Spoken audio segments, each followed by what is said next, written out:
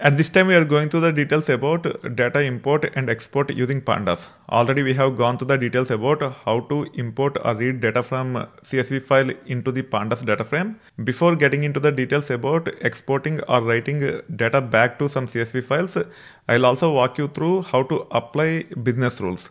For now, I'll just take one example. We'll actually see a lot more examples in subsequent sections.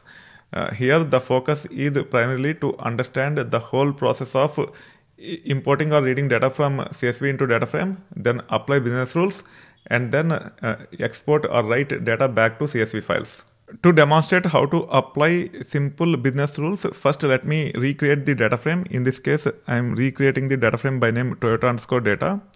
As the DataFrame is created, let me make sure I preview the data or review the data. In this case, I'm just saying Toyota_data and running this. You can see sample data here. You can see the column names.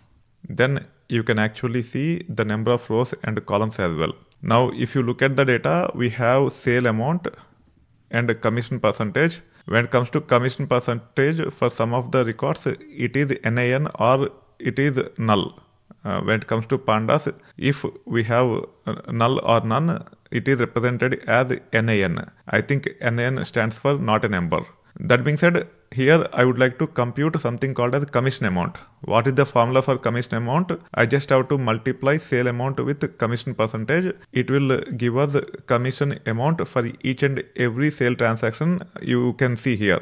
Also, if commission percentage is null or none or not a number, I just wanted to assign 0 to commission amount. On top of these things, I also wanted to round off the values to 2 decimals. These are the things which I wanted to take care. First, let me compute commission amount, then we'll take it further. In this case, you can assign a new column to DataFrame like this. You can say Toyota_data, which is DataFrame name. Then you can specify the column name in square brackets. The column name which I'm going to assign is nothing but commission_amount. Then we can say equal to, then again Toyota_data. Here we have to specify sale amount. The formula is sale amount multiplied by commission percentage. We should be able to perform a multiplication operation like this. Then the second column based on which we have to multiply is nothing but commission percentage. Let me specify commission percentage here. Now let me run this. Let me preview the data by saying Toyota_data.head. You can see the outcome here. Let me zoom out a little bit here. You can see commission amount is assigned for each and every transaction.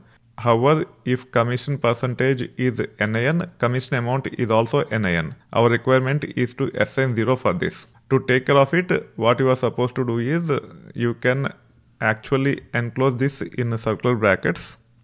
On top of this, you should be able to use a simple function called as fill NA. In this case, if it is NaN, we wanted to assign 0, hence we should be able to specify 0 like this. Now let me run this and let me run this. Now, if you review these records where commission percentage is NaN, commission amount is 0. You can see here. However, when it comes to decimal points, it have 4 decimals. I just wanted to have 2. For that, I should be able to use one more function. The function which I am supposed to use is nothing but round. In this case, I would like to round to 2 decimals. Hence, I can specify 2 like this. Now, let me run this and then let me run this. Now you can review the commission amount for all the records. When it comes to number of decimal points, it is nothing but 2. This is how we should be able to take care of applying simple business rules when it comes to Pandas. As we are able to generate a new field by applying simple business rules, now it is time for us to see how we can write this data back to CSV or export this data back to CSV.